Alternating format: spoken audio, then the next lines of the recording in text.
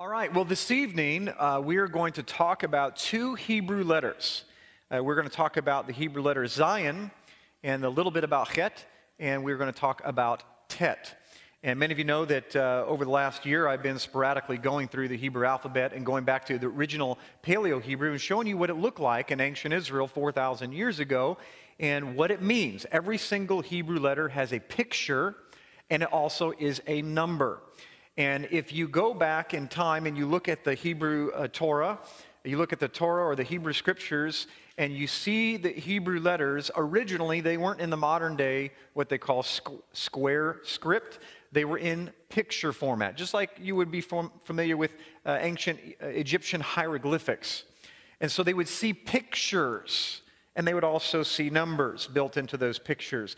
And so every Hebrew word that's made up of Hebrew letters has pictures and a story built into it. So it's absolutely phenomenal because our God is so smart that there are multiple stories built into each and every letter and word in your Bible.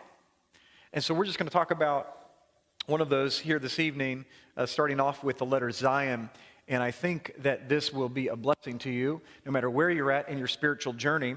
This is kind of, in a way, collegiate material. I don't think they go even through Paleo Hebrew in seminary. But we're going to get into both the spirit and the truth tonight. Because how many believe that if we actually get into the black and white letters, that the white behind it, the ancient rabbis called it the white fire? Because if you think about it, if you picture it as white fire, all the white on your pages of your Bible, that is actually the Spirit of the living God. Do you know why it has to be white? Why can't it be black? Because you wouldn't see it. You see, the actual black letters that are in your Bibles mean nothing without the contrast of the Spirit or the Ruach. If you remove the Ruach, the Spirit, from the actual letter, it's void. It's blackness. In the beginning was what? The Word. But what was in the beginning? It was dark, and the earth was formless and void. There was no contrast. So what we're going to do is we're going to open up the scriptures. We're going to show you, right now you're looking at the letter Zayin. Everybody say Zayin. An actual pronunciation, the I is always E, so it's Zayin. Zayin. But in modern Hebrew, it's called Zayin. So we're going to show you the contrast tonight of what it really means. Let's talk about the evolution of Zayin. How does this work here? Do I swipe it? How cool is that? I'm in love. All right. The evolution of Zayin, if there's any evolution that's true, it would certainly be about letters over time. It is the 7th letter in the Hebrew alphabet, okay? And matter of fact, before we go any further, let me swipe this one more time. And this is your Hebrew alphabet from the very beginning. And if I figured out how to go to the end, I would be able to do that. But in any case, it starts off with Aleph. So for those of you that weren't here for that series or the previous teachings on the Aleph-Bet, let me just catch you up in a 30-second montage. It starts off with Aleph. And Aleph is an ox head or strength. It means leader, the strength of the leader. Beit, it means house or tent or opening to the house, okay? And Gimel is a foot or camel or pride. It's the rich man, the generous rich man in a good way. And Dalet is a door, okay? Dalet is an open door. Matter of fact, it looks like, in modern Hebrew, a door frame that is missing one side. Why? Because it's an open door. The rich man gives generously to the poor man, or the open door. And then Hey looks just like this. It's my favorite letter. It's a guy jumping up and down, and it means revelation, okay? Or behold, exciting things are happening, revelation has come. Vav is a nail or a hook, okay? And that brings us to Zayin. And so the Hebrew alphabet is a story of your life, and it's a spiritual journey. And one of these days, I'm going to write a book about this because I believe that everything that happens in the universe happens because of this 26 letters, okay? Because of these 22 letters, I'm still used to that English alphabet. Because of these letters that you are looking at right now, the entire universe was created. You are looking at the word of Yahweh. Do you know how many strands of DNA you have? The same exact amount as the Hebrew alphabet. Did you know that? Everything is about the Hebrew letters. And so what I believe is that as we go through here, you can see where you're at in your spiritual journey. And if there's something wrong that's catching you up, you're going to see where the problem is, because you'll see the antithesis of whatever letter that you are stuck on, and it'll tell you how to get to the next letter. Here's what I mean. The first one is Aleph, which is the leader. So where we're at is the leader of the house is the rich man that opens the door to revelation of the nail. And who is that? Yeshua. So let's find out what Zayin means. We'll go back to the evolution of Zayin, where its gematria is 7. 7 is the number of perfection. You know that. We'll talk about that in just a moment. In pictograph form, 4,000 years ago, is a form of a plow. We'll talk about that. In Katav Ivri, in Paleo Hebrew, kind of like a I, if you will, in English. And then in classical Hebrew, you can see what it looks like. And then today in modern Hebrew. Now, classical Hebrew is what Yeshua would have used, maybe minus the crowns, okay? If you've never heard the word Yeshua, that is simply the Hebrew name for our Messiah, Jesus. Okay, Jesus is a transliteration name from the Greek Iisus, and Iisus is a transliteration of Yeshua. So when he comes back, I can assure you, we'll be saying his real name, okay? Everyone likes to be called by his real name. So if you hear me say that, and this is your first time, that's why. Okay, here is the meaning of Zayin. Zayin is a weapon or a sword, and it's also a plow. Now, my question to you is, how on earth is that possible? How on earth can it be? I mean, those are diametrically, it seems like, opposite ends of the spectrum. A sword and a plow. One seems to be good, one seems to be bad. Well, as we dig into the scriptures a little bit, I think what you're going to discover is that they actually work in tandem together. They work with one another. It is the rule in the universe of Yahweh is that he digs into us deep. Sometimes it uses a sword. In modern Hebrew, it simply means to be prepared for war, to be armed. Okay? In a way, to be armed and dangerous. How many know in the scriptures in the Brit Hadashah, the New Testament, when it talks about the armor of God? Okay? That's referring to the letter Zayin. So here, let's talk about Zayin and what it really is. If we go back one letter to the letter Vav, which you see there on your left, that's the letter Vav. That's the nail. That's the hook, okay? Yeshua is the nail. Happens to be the number 6, which is the number of man. Yeshua was nailed, okay? It is actually a crowned Vav. Zayin is nothing other than a crowned Vav.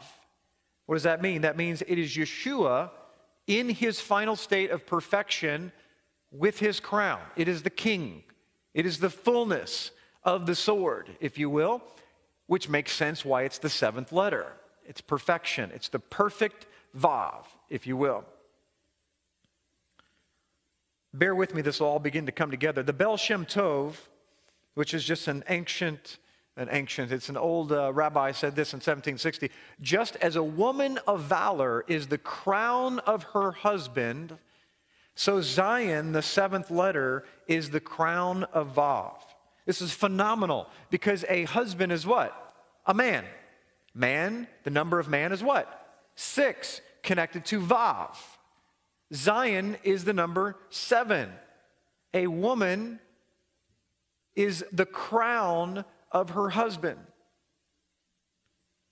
Now, the next question that I know all you men are saying is, does that mean my wife is perfect?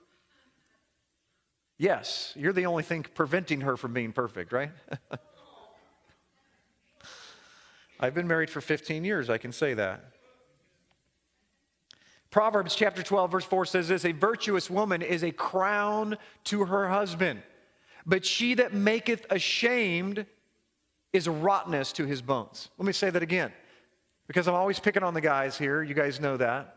I love families, and I love marriage, and I love teaching, shalom in the home, and all of those good things. But the reality is that a woman who fears Yahweh and keeps his commandments is a crown to her husband. She is representing Zayin, the perfect sword and plow, which we'll talk about in just a moment, the crown of Yeshua. We talked about the Ark of the Covenant in the past. And the bottom, the actual ark, is male in Hebrew.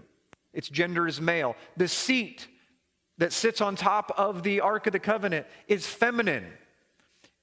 Mercy seat, mercy triumphs over judgment. It's the commandments that are inside the Ark of the Covenant. The woman crowns her husband with mercy.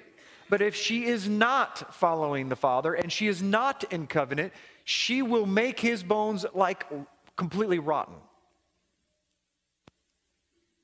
There's a whole message that could be said there. Zayin, the number 7, it's the number of perfection. It's a sword and a plow. Because it's the number 7, anyone that knows anything about the front of the book and all the Hebrew that surrounds it will immediately think of this.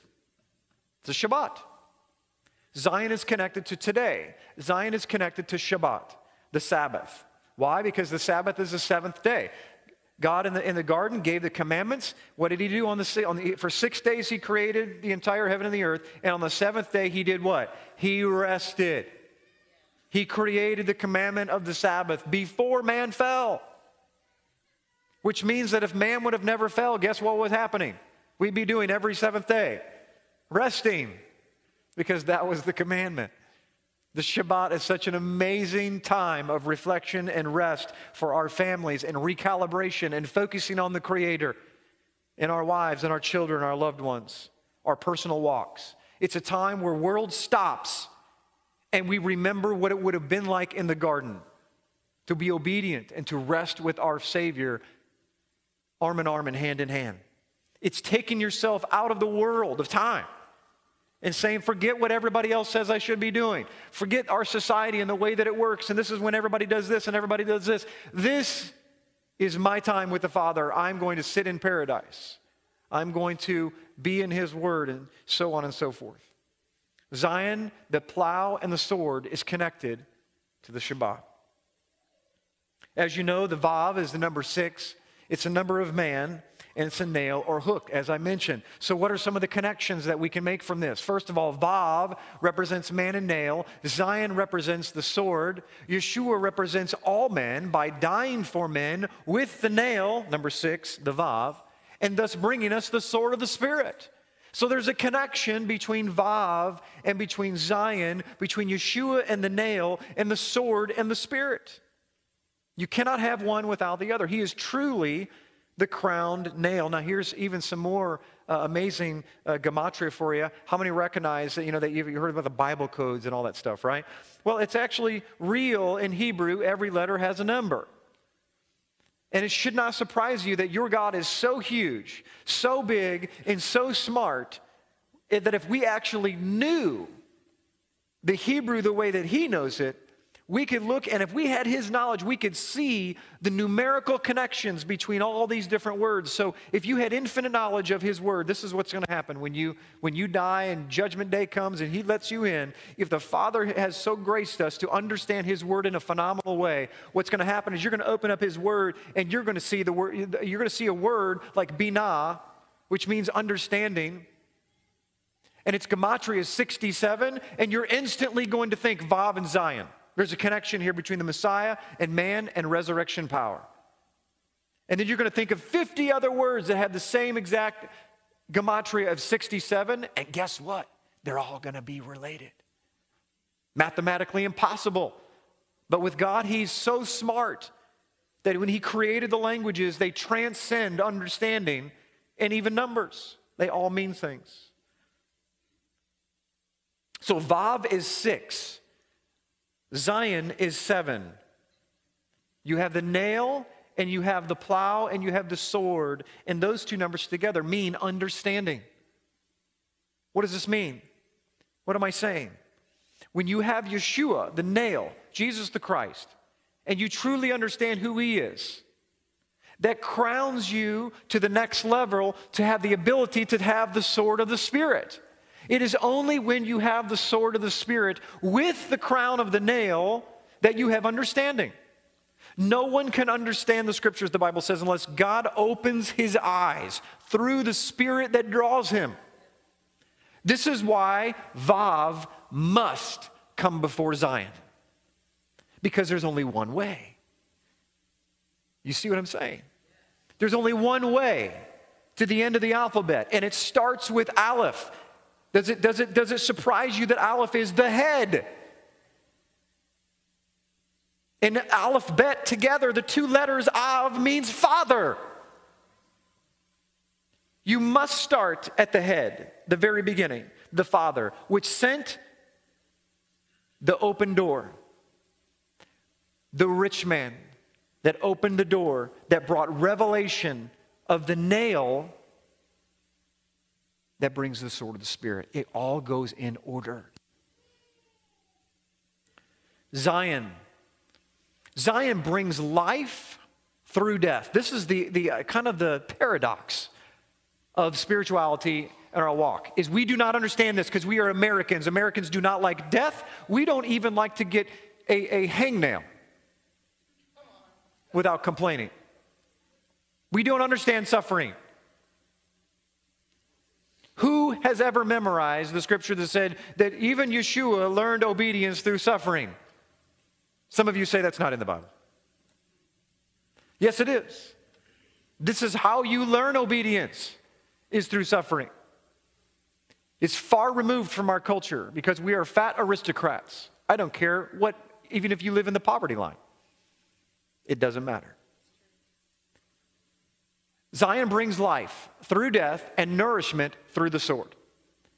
It breaks up ground for the purpose of bringing forth seed and cuts deep into the soul to cut out what is not of him so that new life may sprout. The sword of the Spirit's job is to go deep inside of you and hurt you. You say, are you saying that God is here to hurt me? The part of you that's not of him needs to be killed. I'm sorry. Get over it. What has been growing inside of you that is not of him is not you. It's not the real you. It's not the destined you. It needs to be destroyed. It needs to be killed. It needs to hurt until you bend the knee. Because most of us want what we want. Let's just be honest. We want to go to church where we want to go to church. We want to go to church with the same kind of people that we go to church with, and they're going to say what we want to hear, right? Preferably a place that doesn't take an offering. We want what we want. Listen, when we're hungry, what do? Do we go eat what our neighbor wants to eat? We eat what we want to eat. How many have come home and asked your wife, honey, what's for dinner? And she says tacos, and you just had tacos for lunch. The last thing that you want is tacos, so you smile if you're smart. We want what we want because we're Americans. We have no concept of authority or kingdom authority or government. Some of you look at me like a deer in headlights because you don't even know what I'm saying. I had someone that is coming in for an interview for a video position here at PFT. And he's in the Navy. And he sent me an email that impacted me greatly, explaining to me, he said, Jim, I have a difficult time in calling you Jim because I come from the Navy. This is against the law. This is against everything in my DNA to call you by your first name because I don't call admirals by their first name. I don't call generals by their first name. I would never, no matter what I think about the president, I would never call him by his first name because I honor the position and I recognize the position. I understand authority and I understand government. And I thought, wow, he was preaching to me. I hadn't even hired him yet. I thought I should not be hiring him for a video position. I should be hiring him for a preacher. And give me a week off every once in a while. But the point is this. Until we understand that there are two kingdoms in this world, one is owned by Satan, Hasatan. He is the god of this world. Yahweh has no legal right in this earth realm, according to the Bible. Did you know that?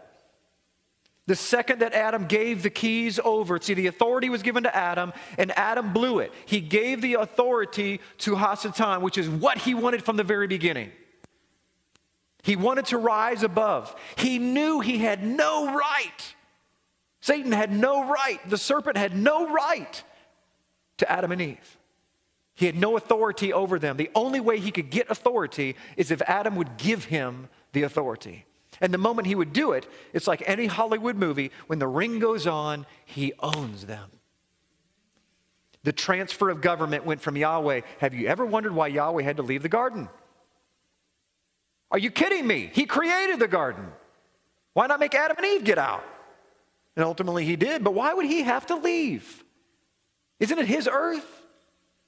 He didn't have right. Adam kicked his own creator out of the garden because he gave the authority to another God. And that God rules this world. And if you're not in covenant with him, like I was sharing with someone this afternoon, if you're not in covenant with him the way that he desires, then he has no right to heal your body, no right to heal and to answer your prayers. He has no legal right. Everything in the Bible is legal. Whether you like it or not, it's legal. This is why Yeshua walked along the earth and he cast demons out and he didn't destroy them. Wouldn't it be more logical just to kind of destroy them, like annihilate, get rid of? Why just like push them off and he says 7 times they might come back, Well, wait a minute, if I'm the disciple, I'm going, now wait a minute, you're the Son of the living God. I mean, what do you mean they could come back? He had no legal right. It's only when he comes back as king that they get thrown into the lake of fire and are destroyed at the end of the 1,000-year rule, you see. So we have got to come to a point where we understand the sword of the Spirit is designed for transfer of government. You may have been salvifically in your salvation transferred of government, and you might be in covenant with the Creator, but did you know that you can be in bondage and have nothing of blessing except for salvation? And you will be sorely disappointed on Judgment Day if all you get is to live in paradise, because it will be nothing like what you think. There is such thing as least in the kingdom of heaven. You don't want to be least. You might say, well, all I want to do is get there. Then, brother, you should be begging for mercy, because that is the wrong attitude. We should be wanting to fulfill his heart and his dreams and serve him with everything inside of us. And we should be shooting to serve him to such a degree that he would say, good job. You are the greatest in the kingdom of heaven because you served me at the least of levels. That was a tangent. Let's move on. I only got 3 hours left. Matthew chapter 10, verse 34. Let's read a little scripture. It says it a lot better than I can. Think not that I've come to send peace on earth. I came not to send peace, but a sword. Ephesians 6:17, and take the helmet of salvation and the sword of the Spirit, which is the word of Elohim. Let me ask you a question. When this was written in Ephesians, to the Ephesians, the ecclesia, the assembly in Ephesus, what is the word of God? There is no New Testament. The letters are barely tossed around from Paul. And I can guarantee you Paul did not think that he was writing the word of God. Is it? Absolutely. Divinely inspired. But to them, the word of God was what we call the old done away with Testament. That they said was all scripture, is God-breathed and worthy of instruction in righteousness and the way of life. The very value that they put on what we call the Old Testament to them was the scriptures. It was the only way to live. It was the Word of God. How far have we fallen today that in what's called Christianity today, we don't even see any value in the Word of God. If you devalue any part of the Word of God and take away or add to it, what does the Bible say? There's a curse. Now, it may not be your salvation that's cursed, but there will be bondage and there'll be a restriction in your spiritual life because you cannot have legal access to the Father when you're out of covenant in any area.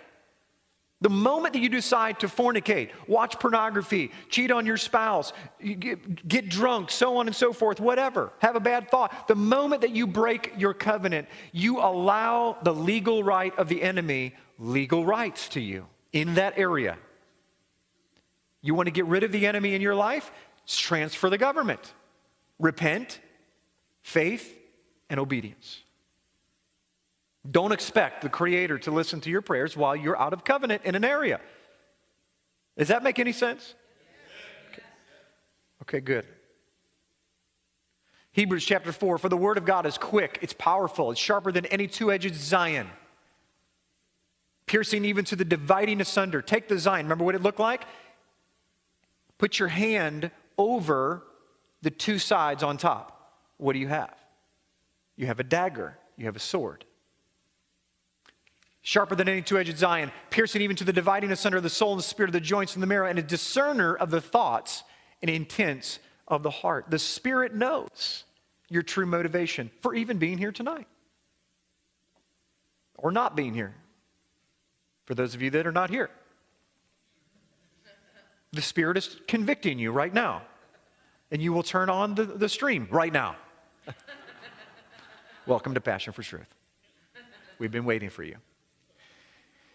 Here's some words that start with Zayin. Go figure. Zayin means weapon or sword. Zaman means time. Check this out. Zacher, remember. Zacharon, remembrance. Zachron, memorial.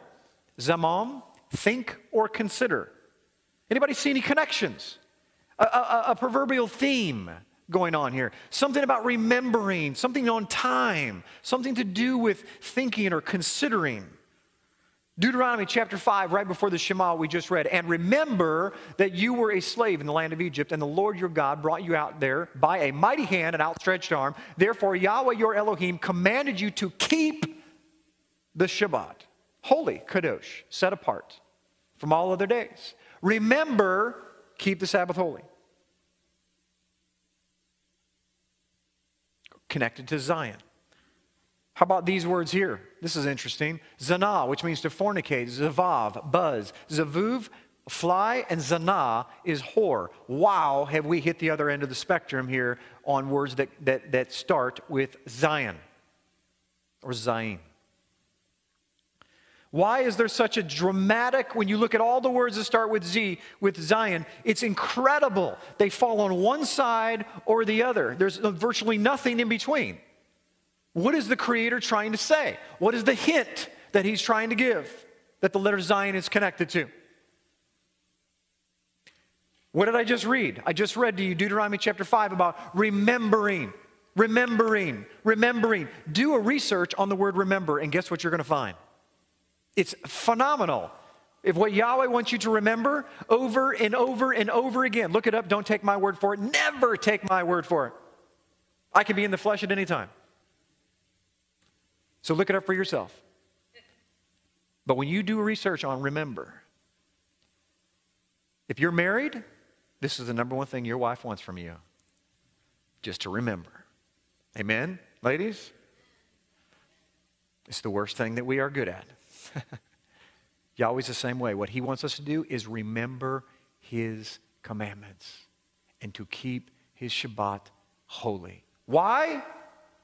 Because that's what broke us out of the garden to begin with, was not remembering.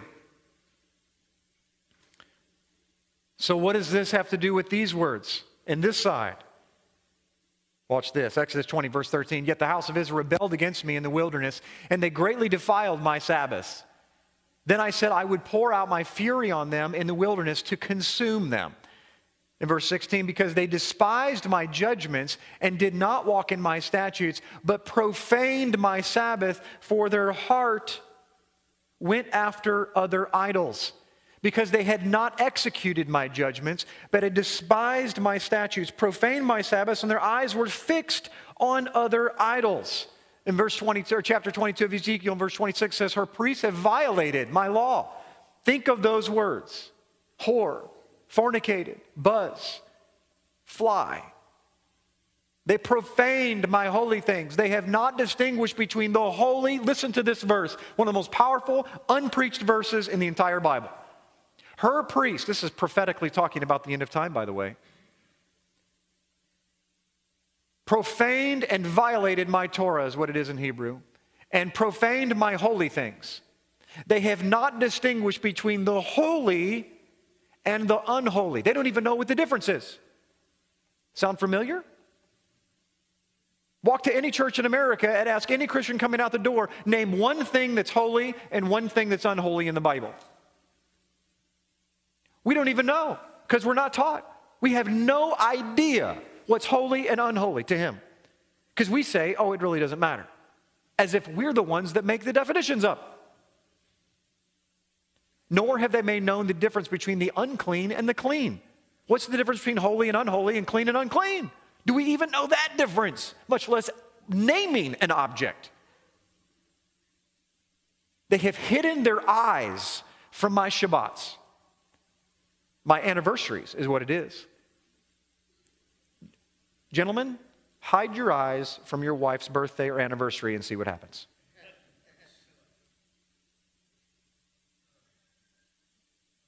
See if you don't find the holy backyard. Listen, they have hidden their eyes from my Sabbath so that I am profaned among them. Do you know what the word profane is in Hebrew? What it means? To be made common. See, we think of it as profanity, don't we? Because that's where the Puritans came in and they changed it. It does not mean profanity. It means to be made common. You have fine china in my house, it's finest that you can buy at Target, and we use it on Shabbat with our wine glasses that hold our grape juice. We do not put cat food in those bowls and on those plates. They are set aside. In Hebrew, that is kadosh. They're holy. They're not common. Okay? The moment that we take those regular plates and we start using them for macaroni and cheese, they're not special anymore. They're common. So what we have done in other scriptures, if you know your Bible, is this is what we've done. The Creator says, here's my rules. Here's my Vav. Here's my Zayin. Do things my way. The sword will penetrate you. It'll pull out who you really are. You will wake up a new man, a new Adam, new blood, divinely inspired, and you will walk in my ways, and you will be healed from all the diseases of the Gentiles. And what we've done is we have refused to follow him in his ways. We don't even know what clean and unclean is. We don't even know what holy and unholy is. And so we defile his Sabbath because we've been taught that they're done away with. We don't know anything about them. And then we wonder why we walk in all of the hurt and the pain and the suffering and the defiled bodies that we have. What we've done, ladies and gentlemen, we've taken the holy God who makes all the rules, and we've said, you know what, the same thing the serpent said in the garden, that he didn't really mean those, and we bring him down to our level because we're the ones making the rules now, and we've profaned the God that we say we serve. We've made him common, ladies and gentlemen. He's not God anymore. He's one of us. The very thing that Hasatan tried to do 6,000 years ago was want to be God, take God and bring him down here so that he could elevate himself over Elohim, and that we've never stopped since because we are in the kingdom realm of Hasatan. We are listening to his voice, and we are doing what he says we should do, which is to bring God down to our level, and God didn't really mean that. You stand before the living God and tell him that he did not mean what he said. When he said a pig is unclean, it's unclean. Jesus didn't make a clean pig on the cross. It's toxic. He created it to vacuum the earth. I don't care if you like ham. I love ham. I just don't eat it anymore because it's unclean. I don't have the right to look into my Father's eyes and tell him that what his word says is not what it says. It never changes. It's the same today, yesterday, and forever. Amen? It is man that has misunderstood what Paul is trying to say in the New Testament because we refuse to read the front of the book that Paul had memorized word for word. And by the way, his name was not Paul, it was Shaul. How many grew up learning or believing that Paul's name was changed from Saul to Paul? How far have we fallen? Saul was just his Hebrew name. Paulos was his Greek name. Wasn't changed. He was a rabbi on top of that. Whenever you look at the Torah and you see an elevated letter, it means there is something significant that the author is trying to show. because you don't get elevated letters very often in the Torah. And so in Malachi chapter 4, verse 4, you see an elevated Zayin standing at the beginning of the word. And guess what word it is? Remember the Torah of Moshe, my servant, that I commanded him at Mount Horeb, the statutes, the chukim, and the judgments, mishpatim, for all Israel. He's saying, remember. It is an annotation from the author that says, you better pay attention to what I'm getting ready to say. What does he want you to remember? You see, we're taught in American culture that fences and laws are bad. Do you know how many new laws were created in the United States as of January 1st? 4,000. God only has 613. Do you know how many are on the books right now? Over 40,000 laws in the United States right now. And you are proud to be a citizen. So far. Yet we loathe just 600. And most of them don't even apply. Because we don't live in the land of Israel, or you're not a man, or you're not a woman, or you're not a priest. We refuse to even look at them. We fall right into Ezekiel chapter 22. This is us. End of time, before the Messiah comes. That's the context of this scripture. Ladies and gentlemen, we better wake up. And we better start going back to the front of the book and find out what it says. Because I don't know about you, but I want to be approved on Judgment Day. I don't want him to say, wait a minute, I gave you the entire book. Why didn't you believe me? Well, because my pastor said that I didn't have to do the front of the book because it's old, isn't it? Well, the new's 2,000 years old and we believe in it.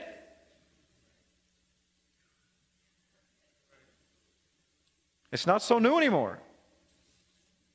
We're being deceived. Some of you are not sure exactly what I'm saying here. That's okay. Hear the Spirit, what he's saying to you. Look at this. Life comes through sowing the right seed.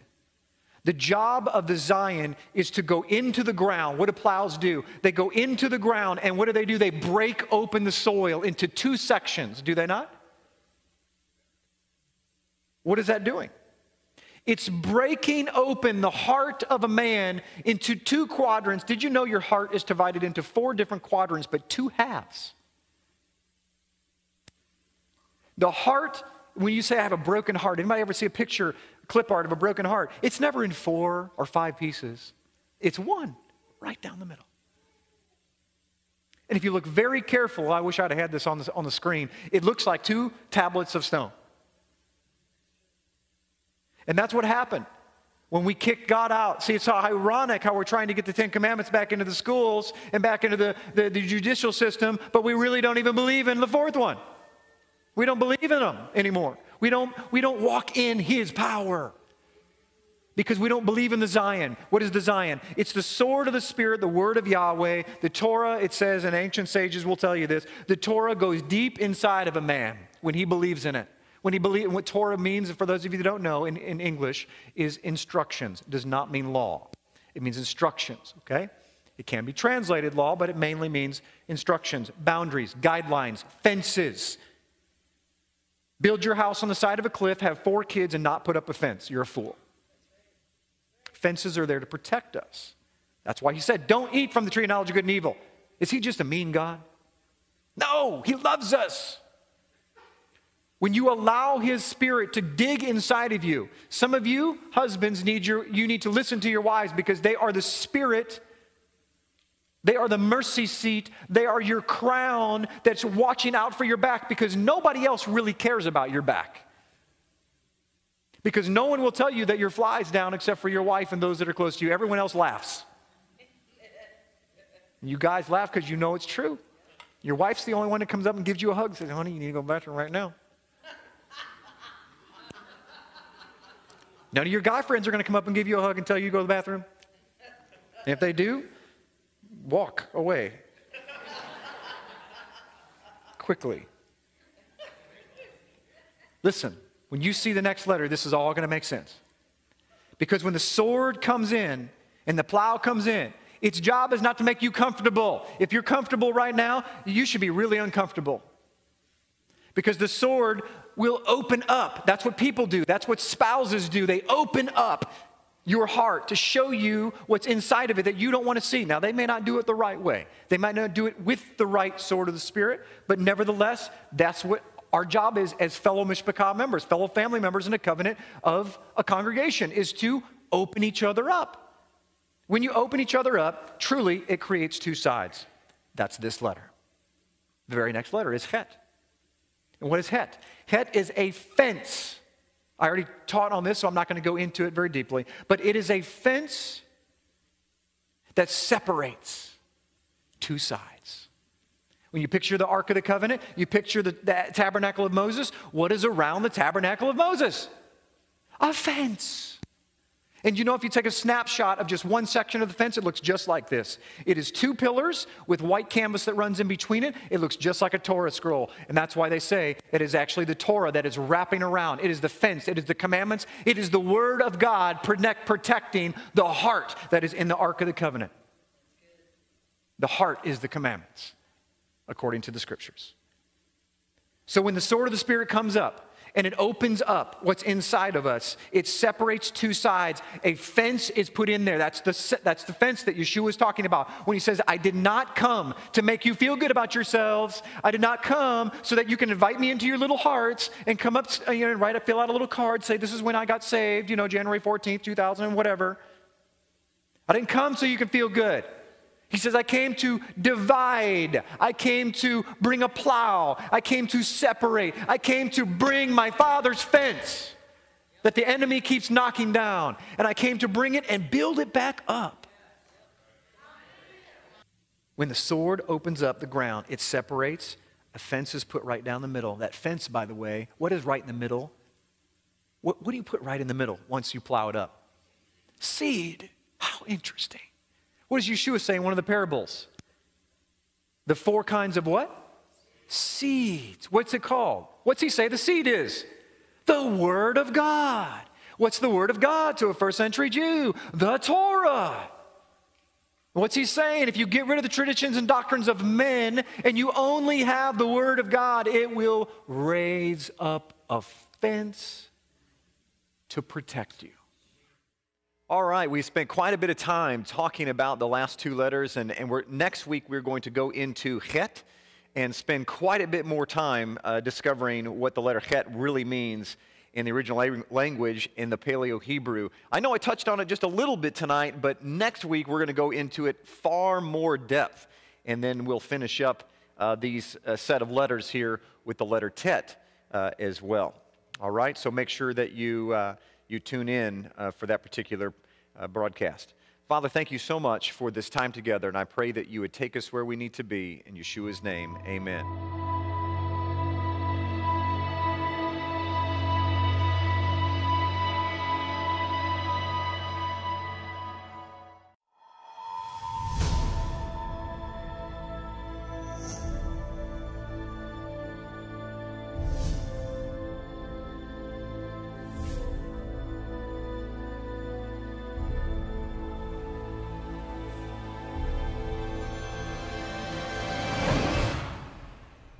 Come and join us as we travel back in time 4,000 years ago to discover exactly where the holidays of Christmas, Easter, and even Valentine's Day come from.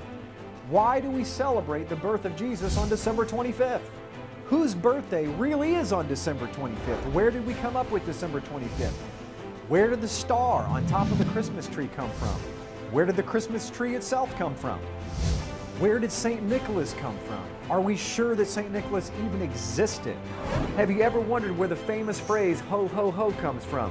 It comes from the late 1600s when they used to have plays, and before the devil would come on stage, he would announce himself by saying, ho, ho, ho.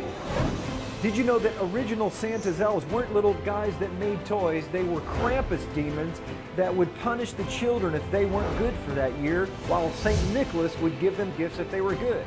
Who is the Easter Bunny? Where do we get Easter eggs from? Why do we celebrate Easter on the first Sunday after the vernal equinox?